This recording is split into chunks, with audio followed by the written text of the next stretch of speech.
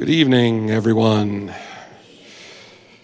Thank you for braving the storm that is about to pass through here. My name is Scott Stevenson. I'm the Vice President for Collections, Exhibitions, and Programming here at the Museum of the American Revolution. I'm just curious, show of hands, how many of you is this your first visit to the museum here this evening? Oh, shame on you. You're missing Philadelphia's newest and greatest attraction. We are very proud. We've just passed our year anniversary. Of course, we opened April 19th last year. We're getting close to 400,000 visitors that we've greeted since then. About 55,000 school children. That's the organized ones, not the ones, obviously, who arrive with their families. So it's been a wonderful, wonderful year for us, and we're right in the thick of the school group season right now. So if you're visiting, definitely come in the afternoon. Gets a little crazy down there, but it's wonderful, of course, to see the rising generations of particularly 5th and 8th graders who are coming and meeting the founders on a daily basis here in the museum. So I'd encourage you all to kind of come and visit if you can real soon. It's my great pleasure to introduce Alan Luxembourg, who's going to introduce the speaker this evening. President of FPRI, and I understand 42 years you've been associated with this august organization. I feel a little bit of sympathy. It's only my 12th year working for the Museum of the American Revolution, but like you, I know when you've worked all the jobs in the whole organization, you really understand it from stem to stern. As I was looking through your bio, Alan, I was struck by one of the great, I think, attributes of the organization is how partnership-oriented you are, both in the region, in the city, and throughout the region, as a way to expand the reach and deliver the programs. And look forward to hearing a little bit about our speaker now from Alan.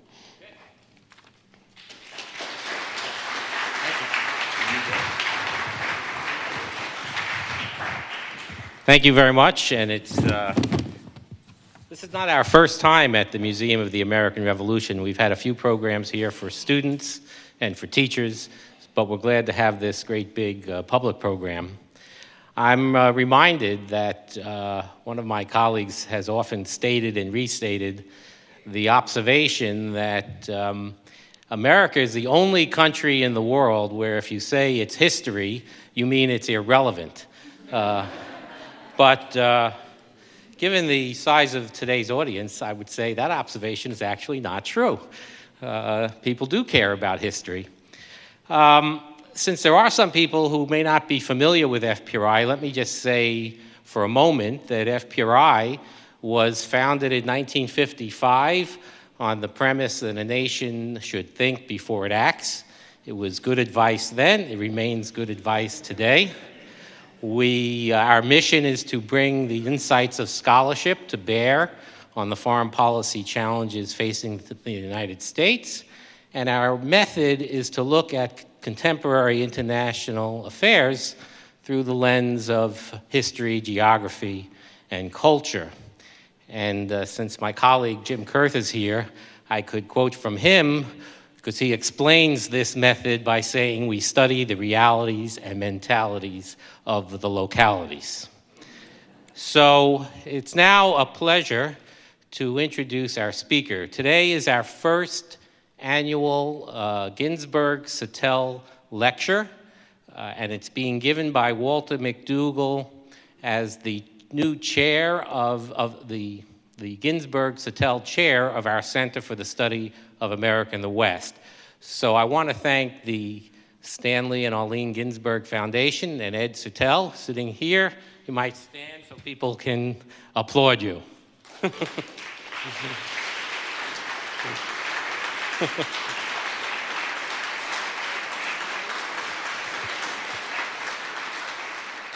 This was made possible by a gift from the Ginsbergs and Ed Sattel. Scott mentioned, wasn't proud to hear this, that I've been working here for 42 years. Actually, I've always thought that one of my greatest achievements at FPRI was reaching out to a man named Walter McDougall and bringing him in to the FPRI network, which happened shortly after he arrived at Penn in the late 1980s. And we've had Walter with us for all of these years. Walter served in the US Army in Vietnam, after which he got his Ph.D. at the University of Chicago under William McNeill, the late, great world historian. And he was hired by the University of California at Berkeley, and then came to Penn, where he fills the Aloy Anson Chair of International Relations. Walter has written over 50 essays on our website, and each one is a classic. So I advise you to go to our website and take a look at some of those essays. Almost all of them are free and open to the public. There are a few that are behind a paywall. The e-books, I think, cost you $2, and the Orbis articles cost you a fortune. So, but most of the rest of everything is there for your use, such as the 3 reasons we teach history, the merits and perils of teaching about other cultures, you can't argue with geography, journey to the center of Jules Verne and us, the ecstasy and the agony of our romance with flight, a meditation on the centennial of the Wright brothers' triumph. I could go on. Oh, well, I should. Meditations on a high holy day, the 4th of July. We republish that every year at the 4th of July. And then there was an e-book that he did for a history institute. We do programs for high school teachers from time to time. He gave the keynote address at one history institute that became an FPRI e-book, and that was William Penn, Benjamin Franklin, and the American Founding, the Philadelphia Factor. The whole weekend was devoted to answering the question, the creation of a liberal society, did it happen in Philadelphia by accident? So it was a really magnificent weekend for teachers, and maybe we'll repeat it one of these days, especially since we now have the Museum of the American Revolution.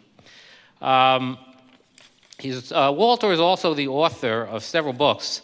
My reason for seeking him out was I read his 1986 book, which won a Pulitzer Prize, called The Heavens and the Earth, A Political History of the Space Age. And since then, he has published 4 other books, 2 on the history of American foreign policy, most recently published in late fall last year, The Tragedy of U.S. Foreign Policy, How America's Civil Religion Betrayed the National Interest. That has been reviewed in various places, and some of the reviews say Professor McDougall is a national treasure. Walter McDougall is America's greatest living historian, remarkable for its breadth, depth, and intellectual daring.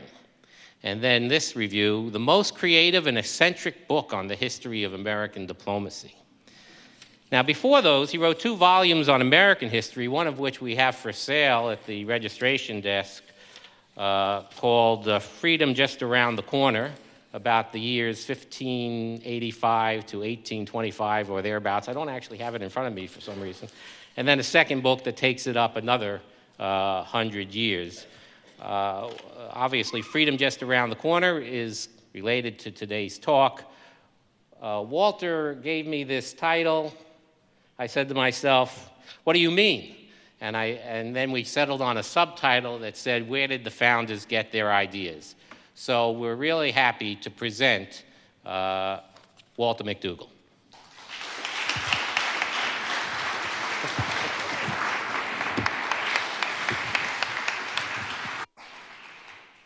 Oh my, thank you, Alan. That was very, very kind. There was, however, as usual, one error. I have written 5 books since The Heavens and the Earth. The 2 American histories, The Promised Land Crusader State on Foreign Policy, Let the Sea Make a Noise, A History of the North Pacific from Magellan to MacArthur. Why do I write these big fat books. I just make so much work for myself. And then finally, the latest one. Okay. What does it mean to speak of American exceptionalism? It's a familiar phrase, and it's a familiar topic. Has been ever since really the Bush administration, or maybe perhaps even before. What does it mean to speak of American exceptionalism? If it just means America's unique, then the claim is unexceptional, because, hey, no two countries are alike. If it means Americans believe their great country is special, again, that's not really exceptional, because all great nations cherish national myths. If it means Americans are exceptionally virtuous, given their devotion to liberty, equality, justice, prosperity, social mobility, and peace, then ipso facto, they've also been exceptionally vicious for having fallen so short of those ideals. If it means that Americans are exempted from the laws of entropy, because, as Otto von Bismarck reportedly quipped, God looks after fools, drunks in the United States of America, then such exceptionalism can't be proven until the end of time, sub specie aeternitatis. Indeed, the very illusion that the nation enjoys a divine dispensation may perversely inspire the pride that goeth before a fall. Thou shalt not tempt the Lord thy God. Or it might lead to the many bad ends to which reckless adolescents are prone. Finally, if exceptionalism means that America's indispensable status renders the U.S. exempt from the rules of behavior that it makes and enforces on all other nations, why then enemies, neutrals, and allies are sure to push back. Hence, exceptionalism, I believe, is more trouble than it's worth. It either means nothing or altogether too much. But the principal reason to banish the term from historical discourse is that the moniker didn't even exist until the mid-20th century. No Puritan colonist or founding patriot or Civil War statesman or 19th century poet, pastor, or propagandist ever invoked the term.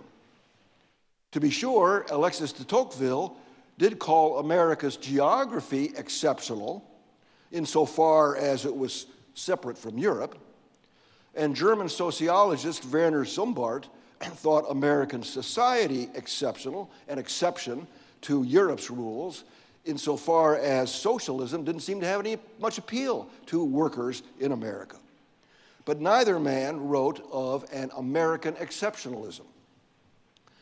And the first ones who did, oh my, the first ones who did, Pope Leo XIII in the 1890s, and the American communist J. Lovestone in the 1930s, used exceptionalism as a term of opprobrium. It wasn't until the 1950s when Max Lerner and then other authors like Daniel Boorstin and Seymour Martin Lipset turned American exceptionalism into a badge of honor and traced its roots back to Puritan New England. Finally, Presidents John F. Kennedy and Ronald Reagan made American exceptionalism a benign household phrase in order to exhort Americans to victory in the Cold War.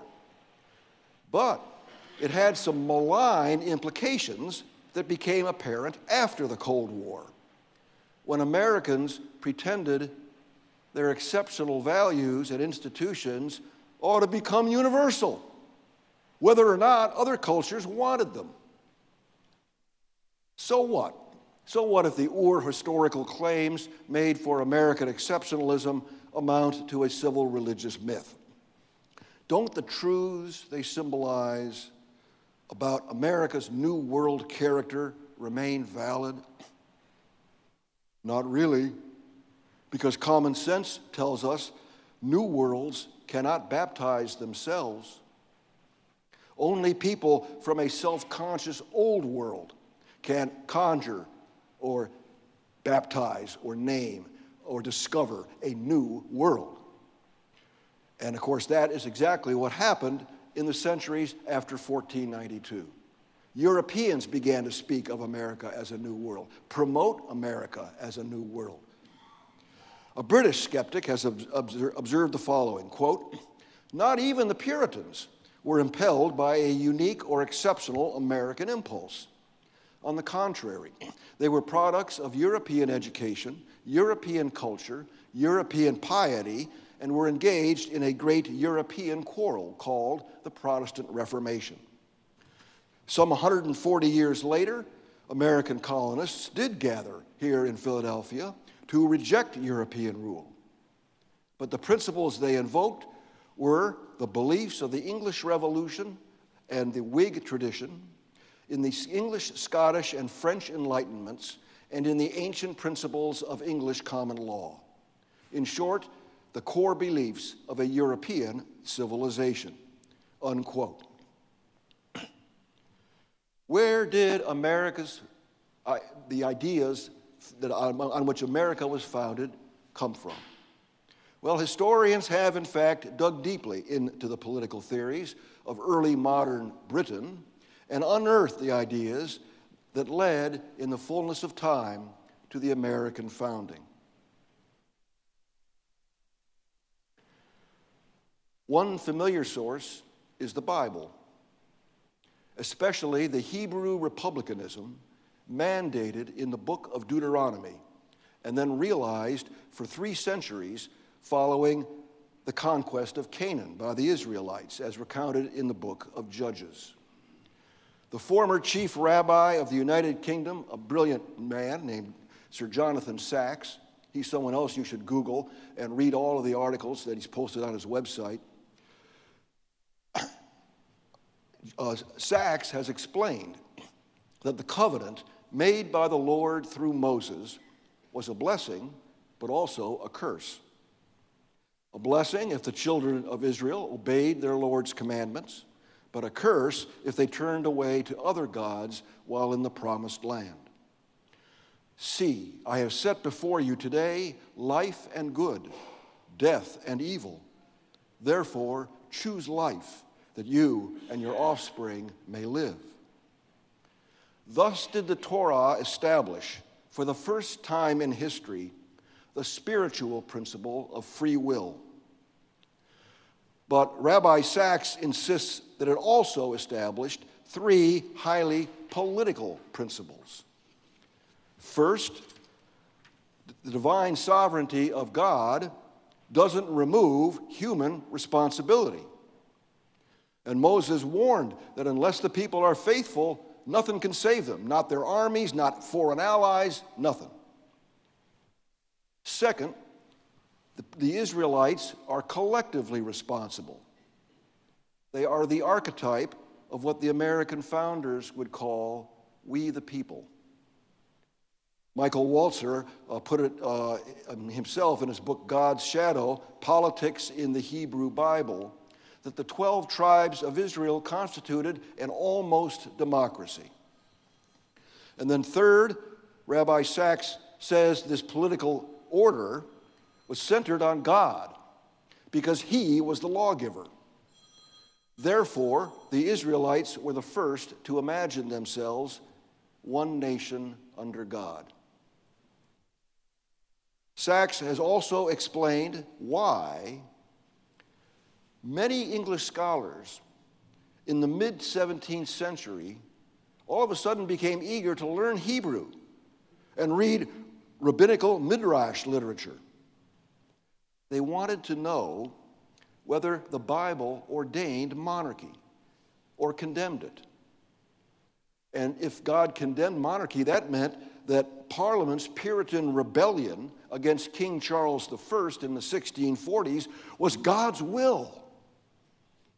Well, they found that in Deuteronomy 17, Moses prophesies the Israelites will eventually desire a king. And he warns them only to appoint kings chosen by the Lord, insofar as they strictly adhere to the law. So evidently, the Lord does permit monarchy. But in 1 Samuel chapter 8, that prophet is angered when the Israelites finally demand a king, quote, so as to be like all the nations, unquote.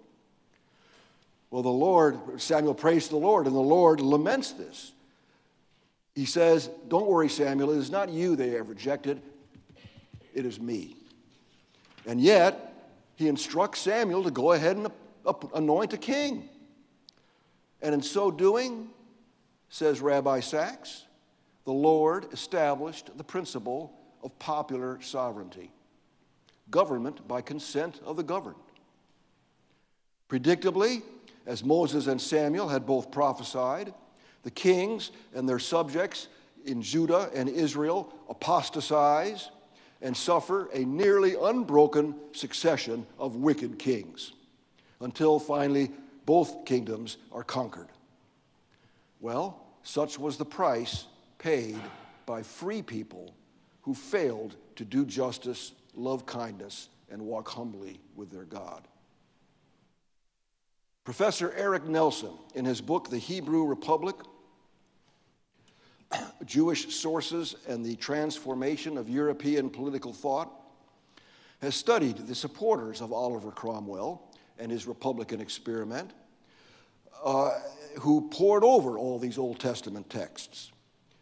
And of course, that process was greatly enabled by the fact that Cromwell repealed the old expulsion of the Jews from England, which had dated from the year 1290. Well, one of these Republican thinkers during the Cromwell era was none other than the great poet and statesman John Milton. He concluded that, well, the Lord did permit monarchy, but he nevertheless condemned it as tantamount to idolatry. Algernon Sidney and James Harrington likewise damned monarchy for sacred as well as for secular reasons. They advocated republicanism instead. Moreover, Professor Nelson shows that as corollaries to this Hebrew republicanism, Sidney and Harrington also promoted a redistribution of wealth inspired by the elaborate inheritance laws of the Torah and, most surprisingly, religious toleration. To be sure, Britain's Puritan Commonwealth didn't survive for very long. Cromwell died. A couple years later, the Long Parliament reconvened, restored the Stuart King and the Anglican Church in 1660. But the ideas survived and partially triumphed in Britain's Glorious Revolution of 1688. And a century later, it inspired colonists, such as Princeton President John Witherspoon, the Scots Presbyterian called over to become the president of the College of New Jersey, as it was called then, and it was Witherspoon who educated James Madison and a host of other American founders. Well, all of that is deep background to a very familiar event. In 1774, Tom Paine sailed over from England to Philadelphia, and within 18 months had sniffed the wind, figured out what made Americans tick, and published the pamphlet that persuaded Congress to declare independence. Now, Paine himself was an Enlightenment skeptic who had no use for religion.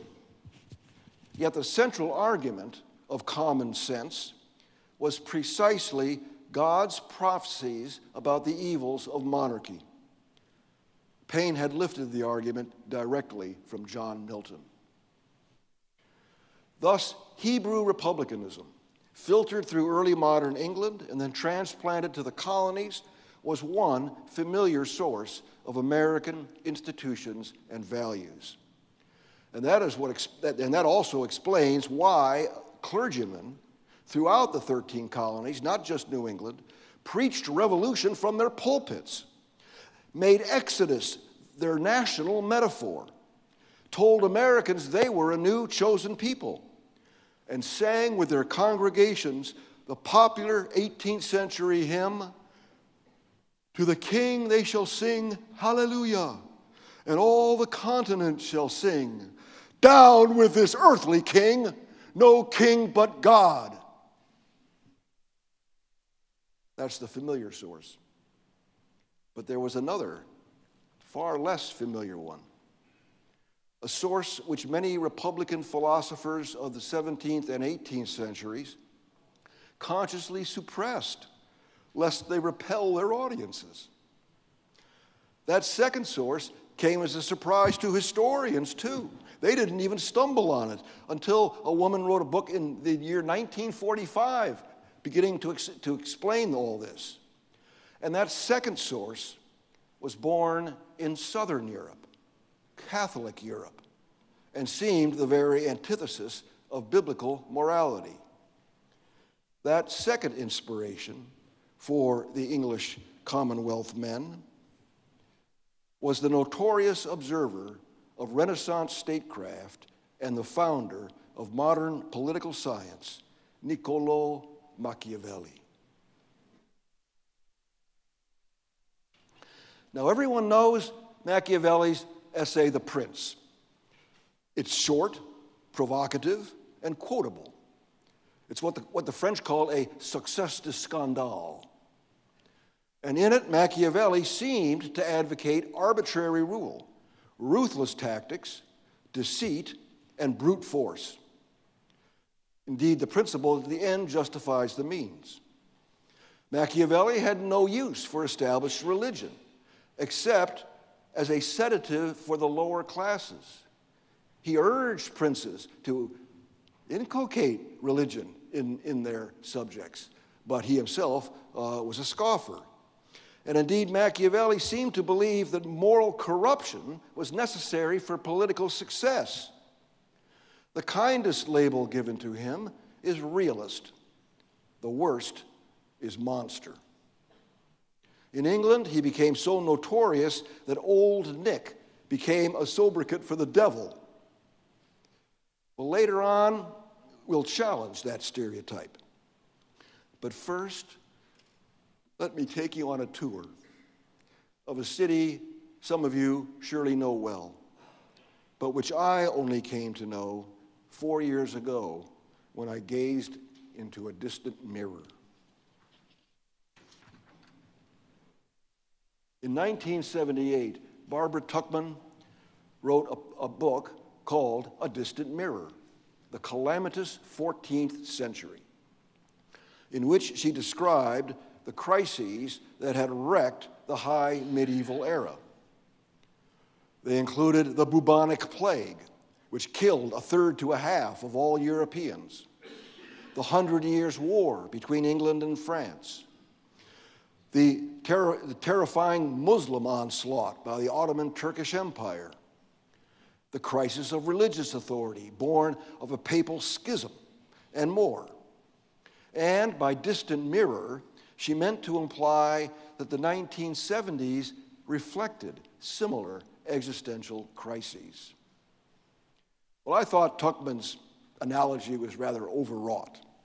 Oh, the Vietnam War, the Arab oil embargo, stagflation, Watergate, they were certainly bad, but hardly equivalent to those medieval calamities. Nevertheless, over my long career, I've learned to appreciate distant mirrors. The high medieval era, for instance, reflects also so much that we value today and flatter ourselves to think of as modern. Consider this list of things whose roots lie in the Middle Ages: the rule of law, English common law, the separation of church and state, limited monarchy, parliamentary government, Magna Carta, 1215. The first universities, founded in the 11th and 12th centuries. Natural rights, the first expression of what we now call human rights. Rural and commercial capitalism. All sorts of technological breakthroughs, from the mold-board plow and the mechanical clock to the water wheel and the printing press. And the restless, curious, ambitious spirit that moved Europeans to build ocean-going ships and begin to map the world. We only think of the medieval era as stagnant, superstitious, and brutal because Renaissance humanists imagined their own era a rebirth of the glories of ancient Greece and Rome, and they dismissed the medieval millennium rather than admit the obvious fact that their Renaissance itself had grown out of it. The Puritan John Adams, who certainly had no affection for the Catholic Church, grudgingly realized that fact when he wrote that somehow, quote, people in the Middle Ages became more intelligent in general, unquote. Interesting. But distant mirrors also reflect other things. They reflect, for instance, exquisite beauty, which is something I learned when I finally accompanied my wonder wife, Jana, on a journey to Italy. I say accompanied because she did all the logistics, all the planning and staff work, made all the arrangements, and I just happily followed her around like a happy puppy dog on a bye. Everything about Italy, the history, the art, the architecture, the scenery, the cuisine, everything was sublime. But for me, on that first journey to Italy, the capstone was Venice. Now, Americans take pride in having lived under our Constitution for 230 years. The British have lived under their unwritten Constitution for 330 years. But did you realize that the most serene Republic of Venice lasted over 1,000 years? From the 700s until 1797, when that brigand Napoleon abolished it? Imagine walking through ancient streets and peering into churches built 400 or 500 years before Columbus discovered America. Well, the islands in the lagoons at the northern edge of the Adriatic were first settled by refugees fleeing the Lombard invaders, the Lombard barbarians, one of the tribes that brought down ancient Rome. But then these early Venetians got reinforced by the Lombards themselves, who fled from the Frankish armies of Charlemagne around the year 800. The colonies, here's an aerial photo, the colonies' politics in these early centuries were turbulent.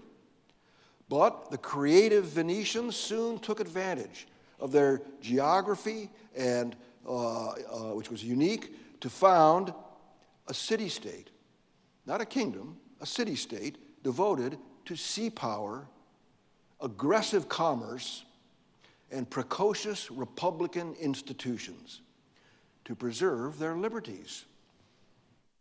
Their leader was an elected duke, the Doge, who served for life under a sacred pledge not to abuse his powers. And just to be sure no Doge did, as the centuries passed, the Venetians invented all kinds of institutions that checked and balanced the executive power of the Doge.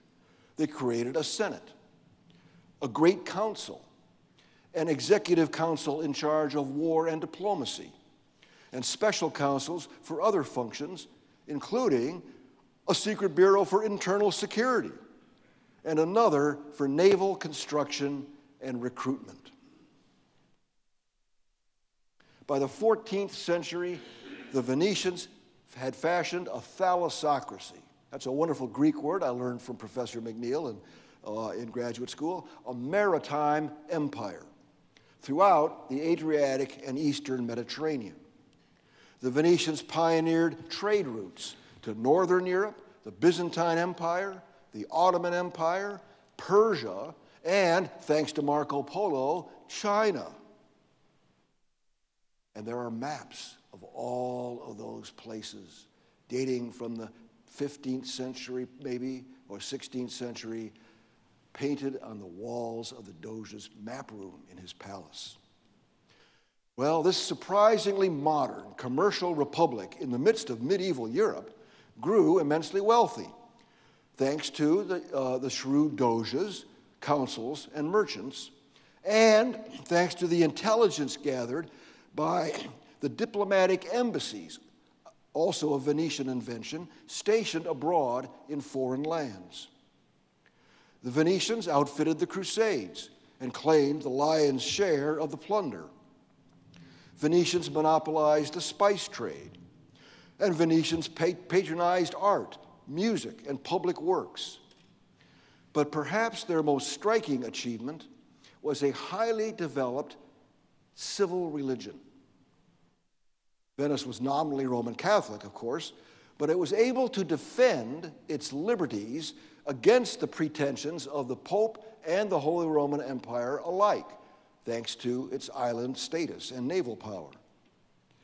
Venetians were also receptive to anybody who was able to contribute to their economy, including Muslims, Jews, Greek Orthodox, and later Protestant Germans, Britons, and Dutch.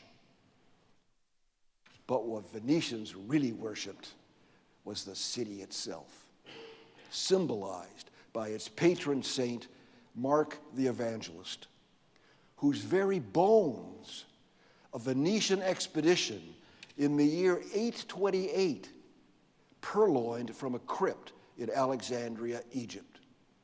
The Arabs had overrun Egypt by then, and the Venetians stole the bones of this Christian saint right out from under Muslim eyes. How did they do it?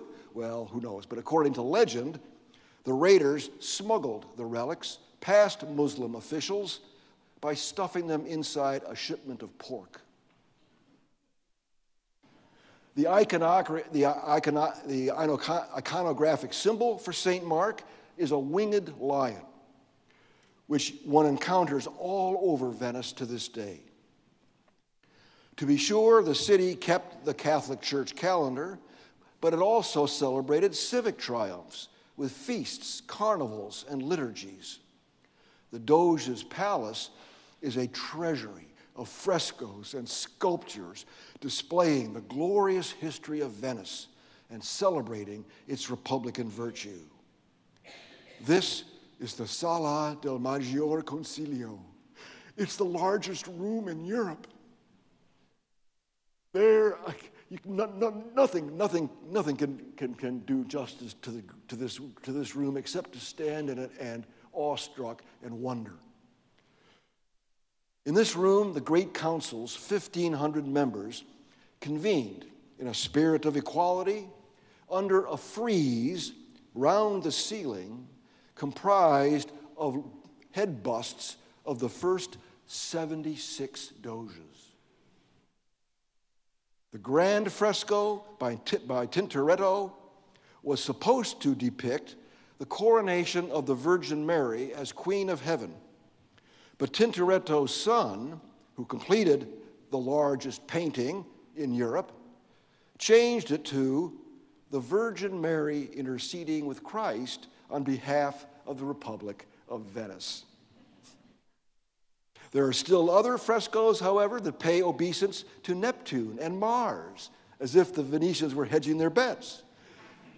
The classical gods, of course, of the sea and of war. St. Mark's Cathedral and the Doge's Palace are quite literally joined at the hip. What prouder expression of the civil religion could there possibly be? Well, in war and diplomacy, the Venetians shunned entangling alliances, except in emergencies, when they would organize coalitions, the most famous of which was the Holy League, whose fleets routed the Ottoman Turks in the 1571 naval battle of Lepanto. But Tintoretto, celebrating that victory, kind of forgot there were other members of the coalition and entitled the allegory "The Triumph of Venice." Well, alas, by the 16th century, Venice was beginning to suffer the effects of the dire historical trends that would hurl it into a long, languid decline. There was the Ottoman conquest of Byzantium in 1453, the Spanish and Portuguese discoveries of sea routes to America and India in the 1490s, the perennial wars ravaging Italy following invasions by France and the Empire after 1494, and the rise of national monarchies in Spain, France, and England. It really speaks to the credit of Venetian institutions, civil religion, and artistic genius that the city's brilliant sunset lasted all the way down to the French Revolution. What has that distant mirror to do with England, much less the United States? A surprisingly good deal, it turns out. And not only because Britain and the U.S. came to resemble the Venetian commercial republic in so many ways, but also because J.G.A. Pocock described in his classic 1975 history the Machiavellian moment, Florentine political thought and the Atlantic Republican tradition. In it, he argued that the modern political theory of 18th century America mirrored that of 17th century England, which in turn mirrored that of 16th century Italy. Pocock drew on the writings of Renaissance figures such as Francesco Guicciardini, but especially Machiavelli. Not the prince, Machiavelli's long and serious treatises such as Discourses on Livy and Florentine Histories, written between 1510 and 1530. Pocock meant to educate English readers on the real Machiavelli, the brilliant and brutally honest student of politics whose purpose was not to advocate cruelty and deceit, but to describe empirically how real princes in the real world behaved. And if most of them were amoral or immoral in their pursuit of power and wealth, then it behooved high-minded, well-meaning princes to do the same, simply to protect their own city-states and their own subjects. To be sure, Machiavelli was hostile to the Christianity of his day, but that isn't surprising, given the papacy had plummeted to its decadent nadir during the Renaissance.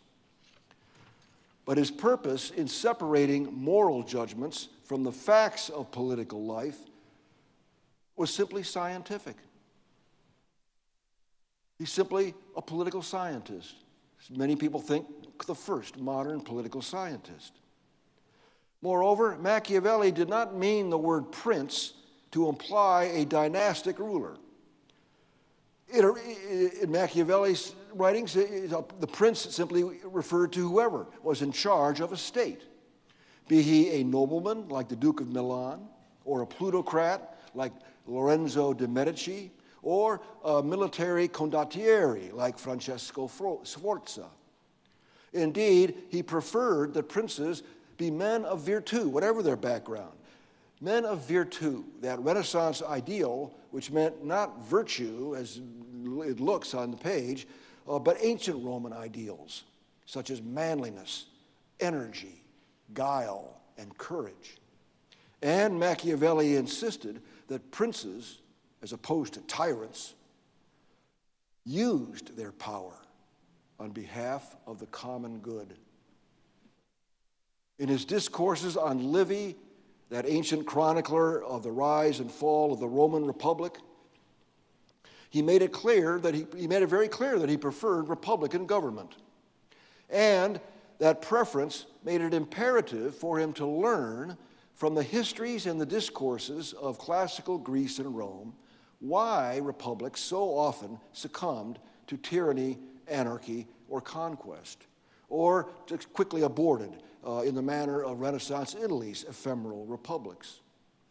And his voyage of discovery, Machiavelli actually likened himself to Christopher Columbus, taught him surprising things, including the positive value of factionalism, because creative competition among rival parties and interest groups fostered a division of powers and checks and balances. He thus considered it healthy for a state to contain plebeian or populist factions opposing patrician or princely factions. And he welcomed the occasional tumults that resulted, because they were what inspired the reforms periodically needed to rejuvenate a republic. He advocated an independent judiciary, and he promoted commercial and military expansion, because the well springs of Republican politics, Machiavelli discovered, were popular greed and fear. Now, Machiavelli and Guicciardini were both natives of Florence, but you won't be surprised to hear that for both, the ideal model republic was Venice. And by a Machiavellian moment, Pocock referred to those conjunctures when the founders of new republics confront the question of how to build institutions capable of enduring, like those of Venice, for centuries. Now, Machiavelli's reputation was besmirched during his troubled life. Among other things, he suffered torture and exile. And his reputation grew even worse after his death. The Catholic Church banned his books. Protestants reviled him because he denied, seemingly, the natural rights and natural law, and he advocated republicanism simply on utilitarian grounds. He believed that people preferred to live in liberty not because they valued its intrinsic dignity or that they had any natural right to it, but simply because it worked. Quote, "Cities have not grown either in dominion or riches when not in a condition of liberty," unquote. But for that same pragmatic utilitarian reason, Machiavelli's science of politics lived on among practical people intent on propagating and preserving conditions of liberty.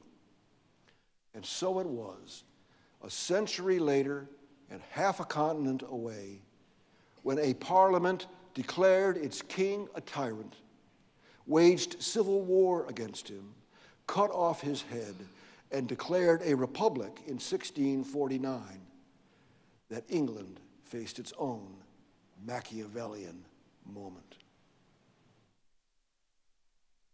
The leader of the parliamentary army, Oliver Cromwell, claimed that his purpose was to establish a godly commonwealth.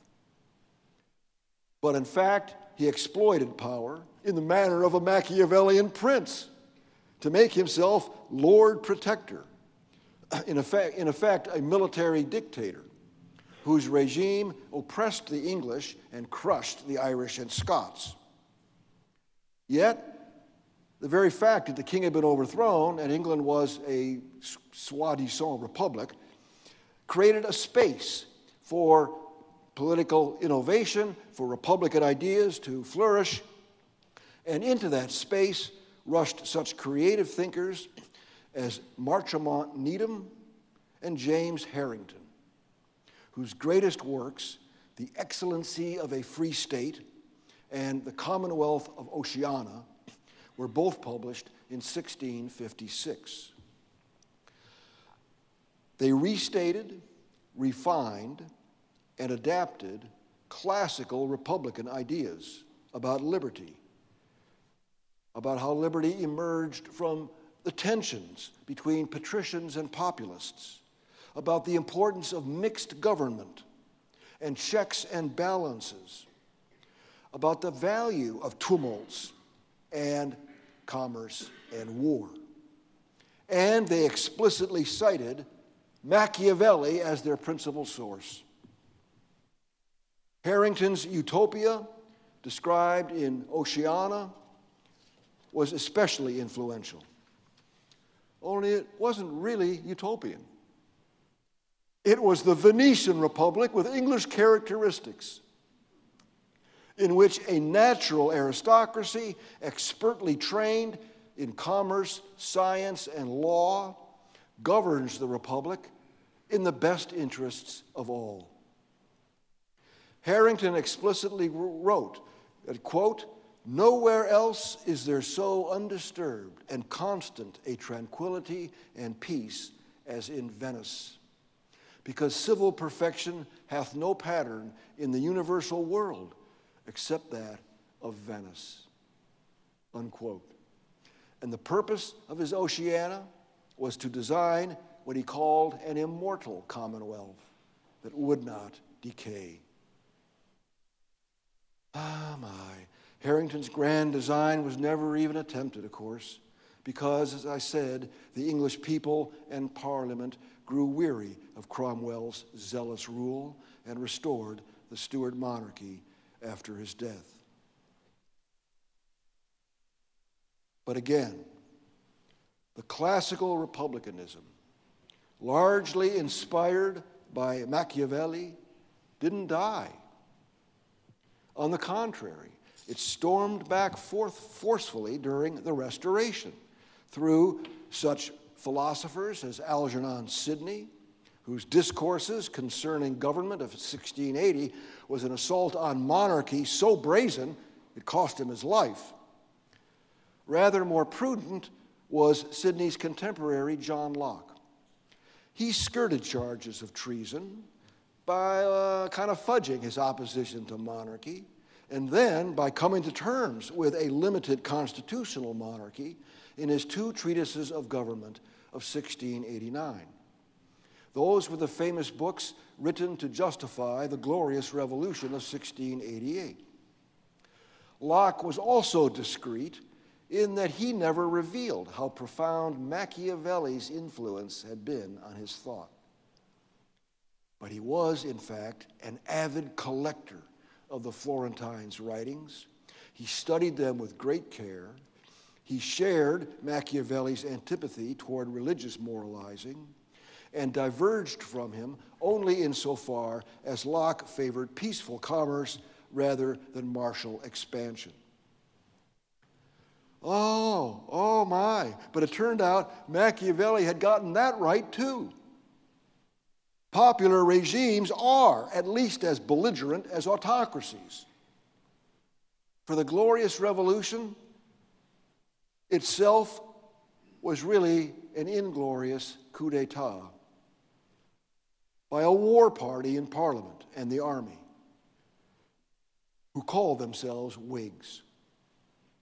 The Whigs drove King James II into exile for the crimes of baptizing his son a Catholic, emulating Louis XIV's absolute monarchy, but also for the crime of pursuing peace with France rather than war.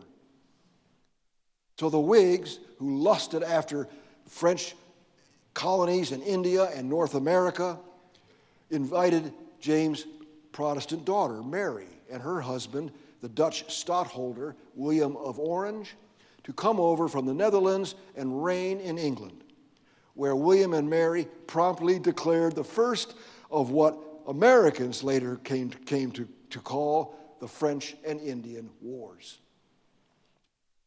Well, that's not all the Whigs did. Of course, they weren't just a war party. They also imposed on William and Mary a decidedly Republican cast of conditions.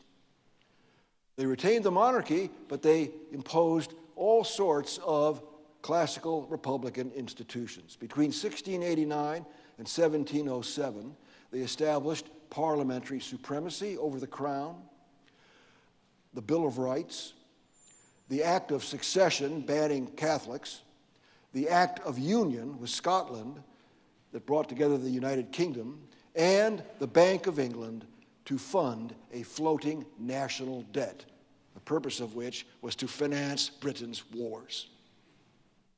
Over the course of the 18th century, those institutions made Great Britain the world's greatest power.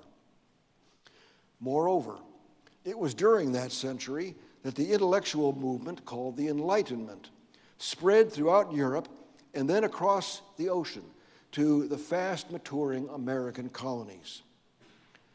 The hyper-rational social scientific qualities of Enlightenment thought meant that the influence of sectarian religion, which had been so powerful during the Protestant Reformation era, was now sharply circumscribed.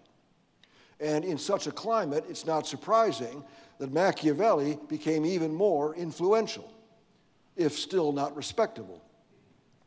The French Baron, Baron de Montesquieu, the Scotsman David Hume, and the American Benjamin Franklin were just a sample of the 18th century philosophers who postulated with Machiavelli that because human nature was imperfect and immutable, Christian virtue was a fragile foundation on which to build a republic. What republican durability really required was precisely those sturdy institutions checking the vices of individuals and groups in society, making them balance each other. Those institutions that the Whigs had established in Britain, which in turn resembled Venetian ones so closely that Montesquieu even called Britain, quote, a republic in monarchical disguise, unquote. In 1705, the Dutchman Bernard Mondeville wrote a famous satire, The Fable of the Bees, describing the Machiavellian methods by which English Whigs pursued parliamentary, commercial, and imperial power. Thus, every part was full of vice, yet the whole mass a paradise. And virtue, who from politics had learned 1,000 cunning tricks, was, by their happy influence, made friends with vice, and ever since, the worst of all the multitude did something for the common good, unquote. Alexander Hamilton couldn't have put it better. Now, Viscount Bolingbroke, the author of the 1738 classic, The Patriot King, even reconciled monarchy with republicanism when he commended kings who functioned, in effect, as simply chief executives on behalf of the public interest. Delegates at the Constitutional Convention had that book, The Patriot King, very much on their minds while designing the office of President of the United States. Which brings us finally to America.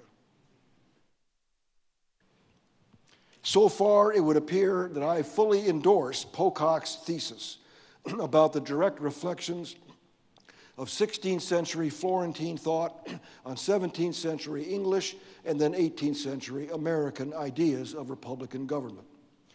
In fact, I do not, because various intellectual historians have challenged Pocock on various points since 1974. One of the most prominent, Hillsdale College professor Paul Rahe, summed up their findings as follows. While they all agree with Pocock that Machiavelli had considerable influence on later British and American thought, they believe the cause and effect connections between his Machiavellian moments are too direct.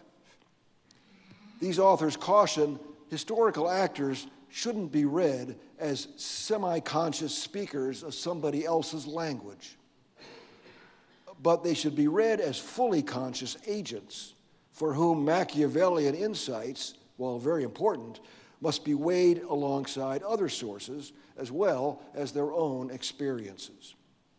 In any case, Machiavelli's legacy was bound to become more diffuse over the 250 years separating Renaissance Florence from colonial Philadelphia.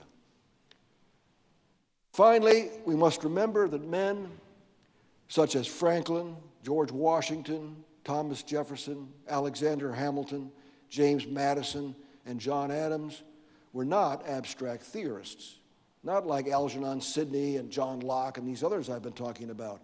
They were statesmen practitioners engaged in designing real institutions that they hoped would foster enduring justice as well as liberty and prosperity. And that moral imperative of the American founders precluded a wholesale adoption of the Florentines system. Indeed, just consider George Washington. Oh, his statecraft was very realistic, both in war and in peace. But Washington displayed a character, the very opposite from that of a serpentine Machiavellian prince. Nevertheless, the years between the summoning of the First Continental Congress in 1774 and the ratification of the Constitution 15 years later were assuredly another Machiavellian moment, in that earnest men gathered together to deliberate on how to craft a republic that might endure for centuries like the Venetian.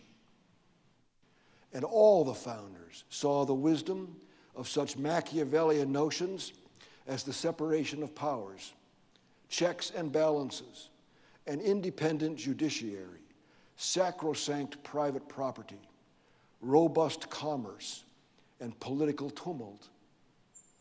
It was Jefferson, after all, who wrote, "I hold it that a little rebellion now and then is a good thing, and as necessary in the political world as in the physical, as storms in the physical world." Jefferson and Madison never admitted to having any Machiavellian ideas, but their libraries had all Machiavelli's books. All the founders' libraries had contained Machiavelli.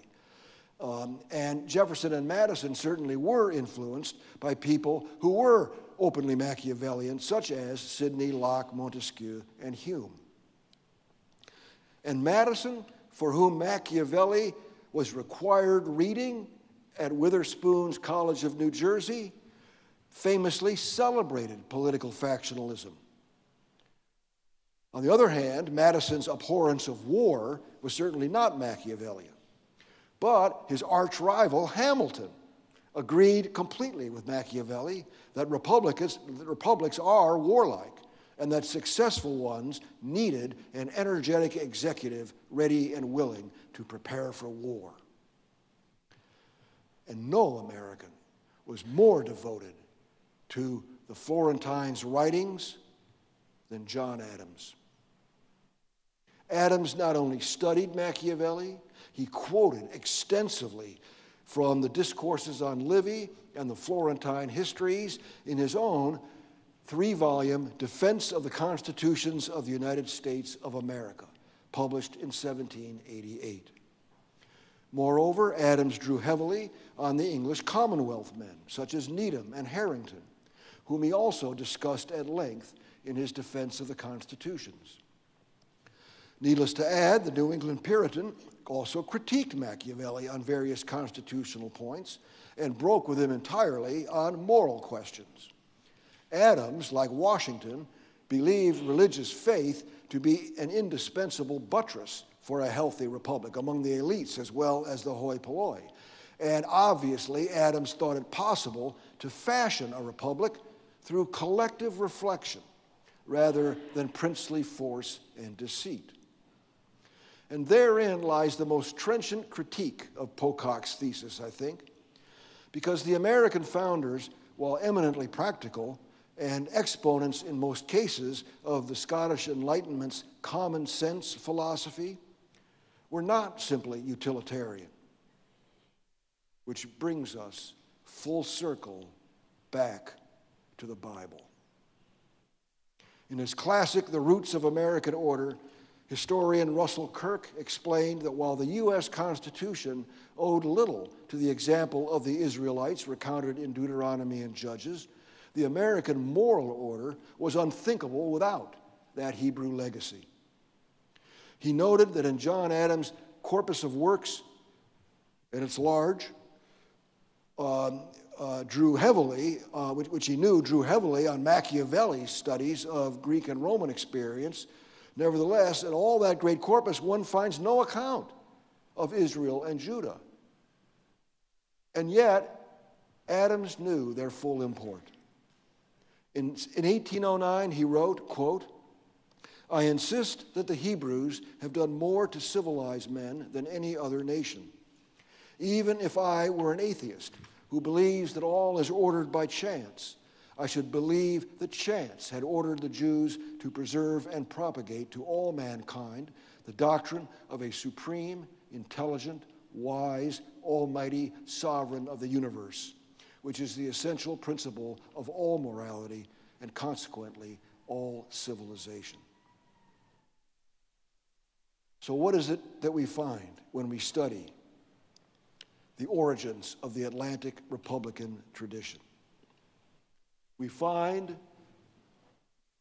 that American institutions derived from a classical republicanism leavened by Hebrew republicanism, a Machiavellian body quickened by a biblical spirit, a civil government inspired by a civil religion. I therefore agree with Professor Rahe that while no American founder adopted Machiavelli's ideas without at least some reservations, the founders and those who came after them nevertheless owed Machiavelli a very great debt. Quote, "To sort out the character of the American Revolution," Rahe concludes, "one would do well to begin with the astonishing wave of political speculation that took place in the English Revolution, which itself was a product of that great revolution initiated in 16th century Florence by the sage after whom the devil himself came to be called Old Nick." Thank you all very much. Thank you.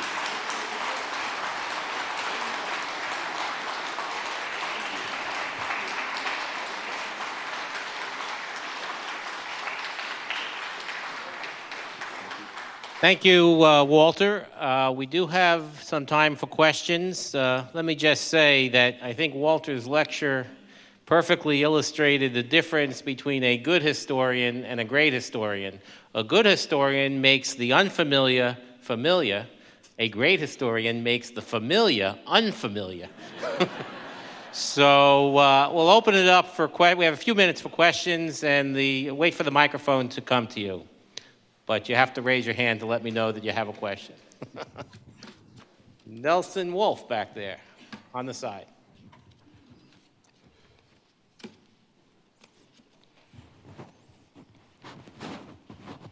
Professor McDougall, if the state is defined, the government's defined as a monopoly on violence, control of violence, then the United States is exceptional because of the so-called Second Amendment.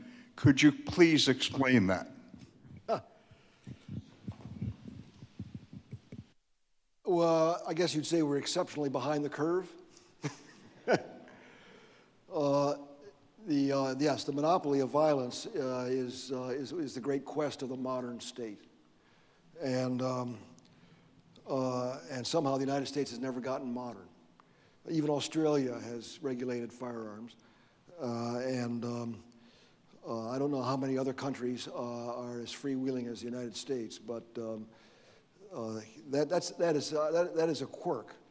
You can call it exceptional if you want to, but the idea of American exceptionalism as a positive and being a very general term that describes all kinds of things about the United States, obviously is not the same as picking out this one particularly exceptional flaw in the United States. I mean, good grief, we're exceptional for all kinds of things. We have more people in jail than any other country in the world. We have more people on drugs than any other country in the world. Our rates of divorce and abortion and crime are off the charts. So for all of those unflattering ways, I guess you could say America is exceptional.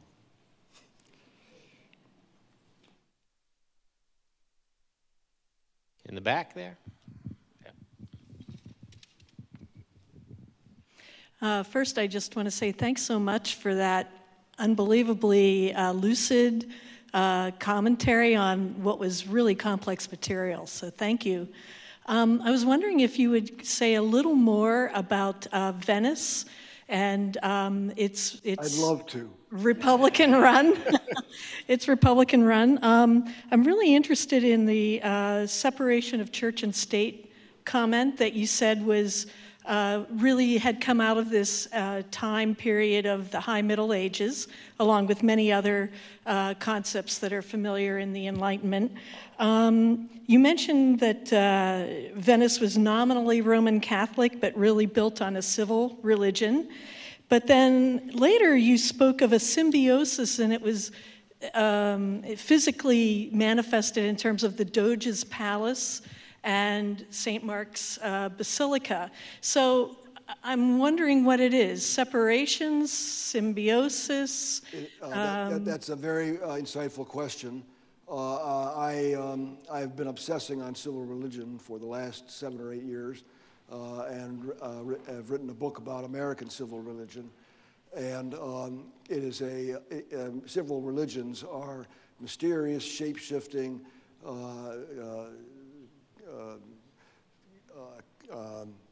forms of belief that are very hard to pin down, because civil religion is constantly, look, civil religion amounts to vox populi, vox Dei. Essentially, the voice of the people is the voice of God.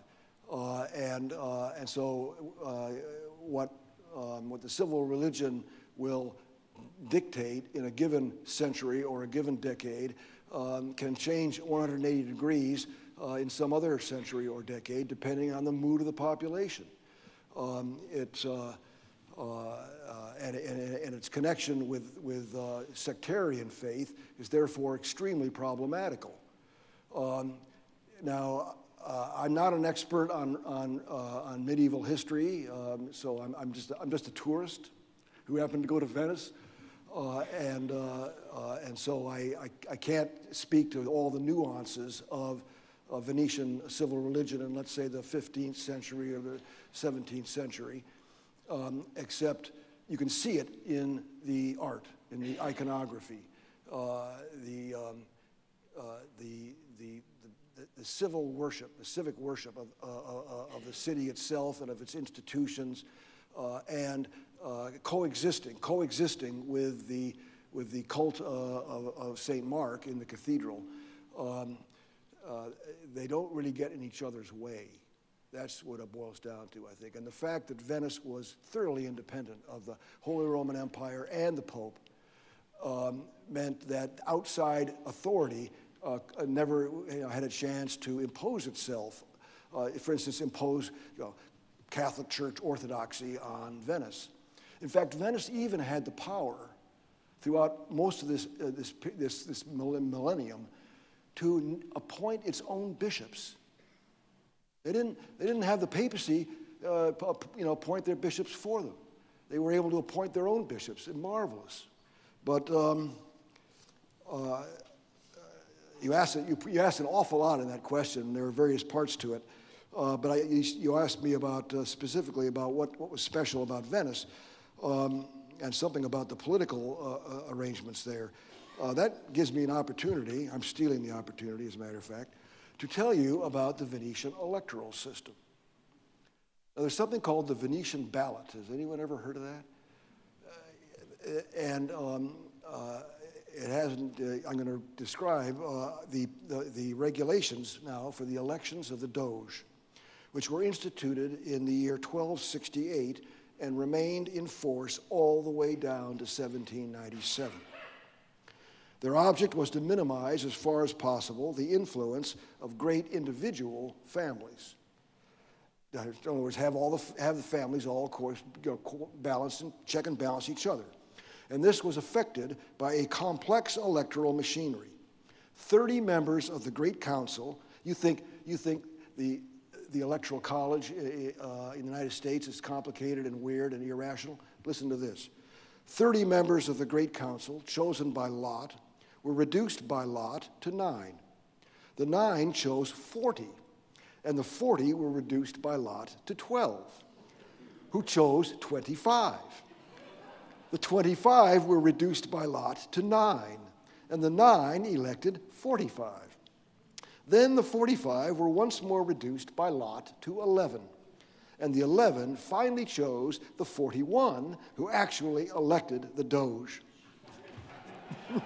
Isn't that how inventive? And to think that that bizarre system survived for like 500 years without any, with almost no, tumult or not tumult, but without any challenge. No one ever rose up and said, let's tear up our Constitution and make it simpler. No, the Venetians knew why that had been done. They knew what the positive effect of that almost random form of election, what the positive effects were. And the Doges were, for the most part, extremely civil-minded people working for the good of the whole. I also learned my father was a patent attorney.